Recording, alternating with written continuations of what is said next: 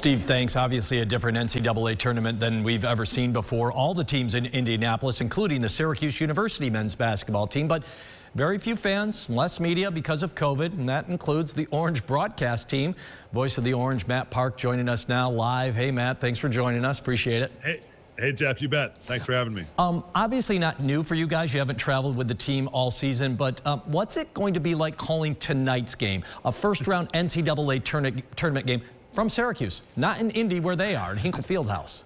Well, it's the most exciting time of the year, no matter what, and that has lived up, right? Even in a full day of the tournament so far, we've seen one close finish after another, and there's no reason to think that this Syracuse-San Diego State game won't be a nail-biter right to the finish. And so that's what we're in it for, is the stories and the adrenaline that comes at this time of year.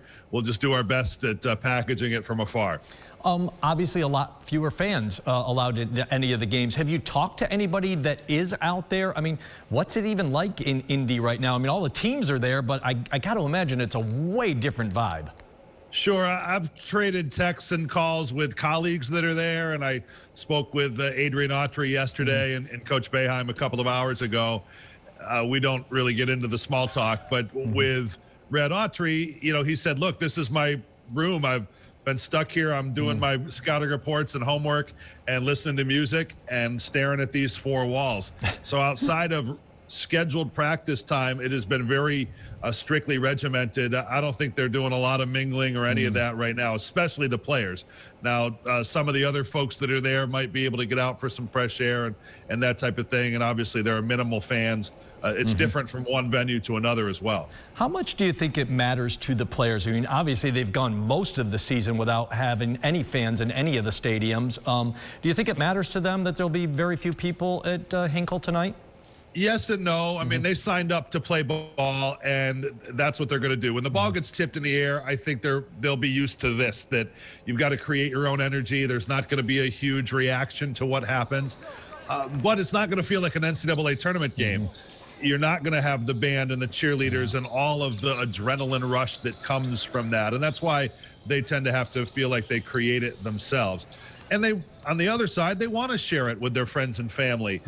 They're used to kind of coming back, people that have played in the tournament before, and seeing their family in the lobby after the game and going over the game and having a bite to eat in a new town and those types of things. So they're robbed of that for sure.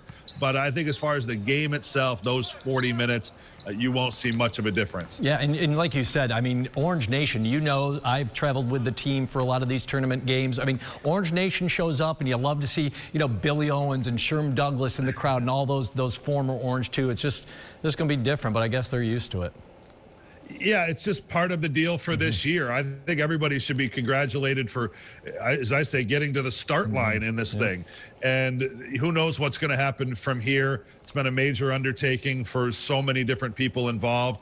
It's certainly better than not having games, but it definitely won't be the same. You know what the protocol is? I mean, are we sure that everybody's a go for tonight? Everybody's tested. We're good from a COVID standpoint for tonight's game? Yes, as far as I know. We would know. I'm pretty certain that if there was an outlier, we would hear about it by now.